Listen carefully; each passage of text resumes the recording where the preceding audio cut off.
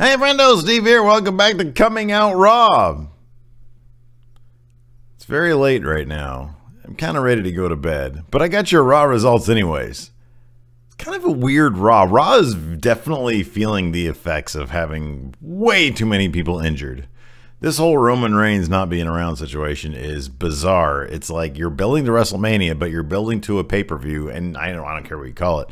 It might not be on pay-per-view, network special, whatever you want to call it, but you're building to a special event in between Fastlane and WrestleMania. It doesn't make any sense. And oddly enough, I'm actually kind of digging where they're going to Roadhouse, whatever it's fucking called. Anyways, I got your Raw results right here.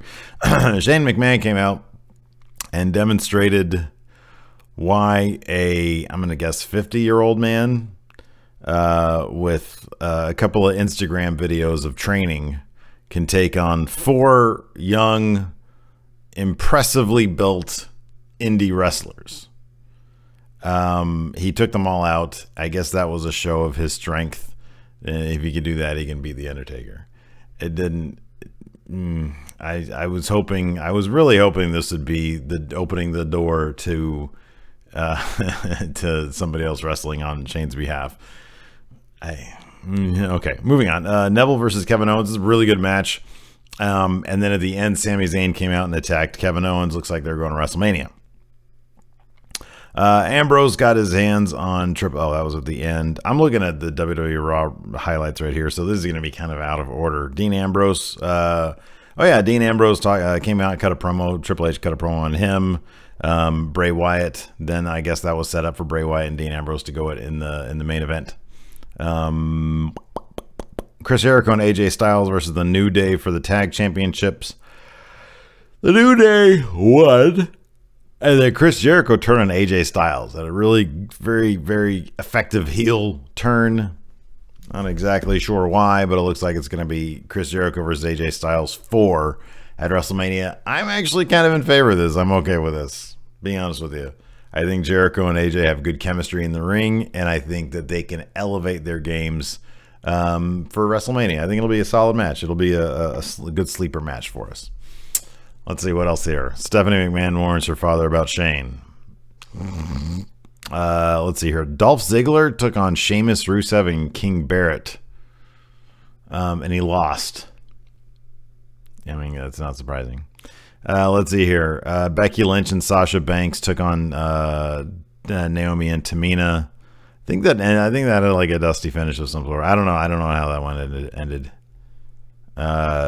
I know that Charlotte interfered, I think. So I think maybe they lost. I don't know. Charlotte's awesome. I love her. Brie Bella versus Summer Rae. I did not even know this match was on. I think I saw Brie Bella come out. And then I tuned out. I didn't care. Kalisto versus Tyler Breeze. Kalisto beat Tyler Breeze for the U.S. title. Was this a U.S. title match? I don't even know. And it was Tyler Breeze, so he was going to lose. And then, of course, Ryback.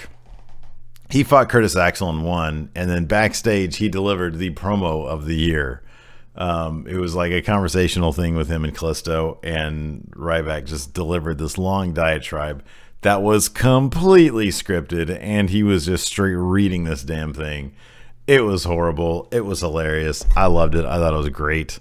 Let's see here. What am I missing? R-Truth attempts to give Goldust a pizza, and Goldust said that he's going to have an exploding butt if he eats that. I like how they've turned this around. Look, it's pro wrestling. It's supposed to entertain. This makes me laugh. You can't take it too seriously too much. Let's see here. Blah, blah, blah. So Ambrose in the main event. I don't know what I'm missing. But Ambrose in the main event took on Bray Wyatt. Of course, the Wyatt family interfered. We had enough to finish and nobody won. And then Triple H came down. There was an interesting moment there at the end when Bray Wyatt confronted Triple H. And this is what I'm talking about when I say the Wyatt family. They are always relevant no matter who they job to, because at any moment they can be injected into the main event scene and it will be compelling. They can job to the big show as much as they want, but they can be inserted legitimately into the main event scene and it will make sense and it could possibly be compelling. And you can't say that about anybody else. So, yeah, he touched Triple H's championship belt. It was kind of cool. Then they left. Triple H tried to beat up on Dean Ambrose, but Dean Ambrose gave him the dirty deeds and left Triple H lying. And then Ambrose picked up the belt, and that's where the show stopped. So, yeah, there's your coming out Raw. Big Boss Man in the Hall of Fame, too. So, not really sure that's deserved. But he made for some entertaining moments in the Attitude Era, I guess. Anyways, that's coming out Raw. Be sure to check out Going In Raw tomorrow. We'll talk about all this stuff and a lot more. So be sure to you guys tune in over at the youtube.com/Steven Larson channel. And yeah, we'll talk to you guys later.